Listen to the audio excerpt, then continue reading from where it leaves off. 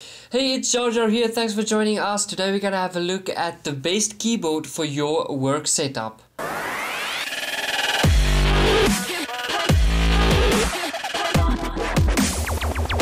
Now, you want to get the best keyboard layout for the workspace that you have available. If you have a limited space, I would suggest getting something like the 80% keyboard layout or even the 60%. But if you have a normal big size desk, then I would just rather suggest that you go for the full out 100% keyboard layout.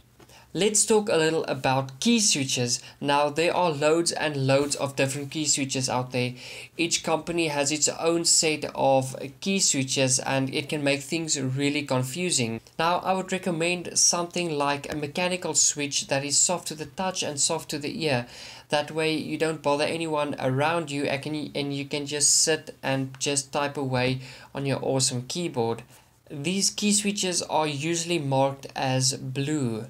Now, there are a few keyboards I would suggest. Again, I'm not going to go into too much detail saying that this brand is better than the other one.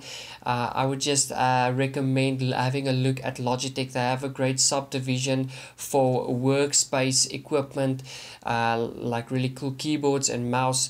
I would have a look at them. They are really great. Two keyboards that they recently released is the Craft and the K780, which is two really great keyboards.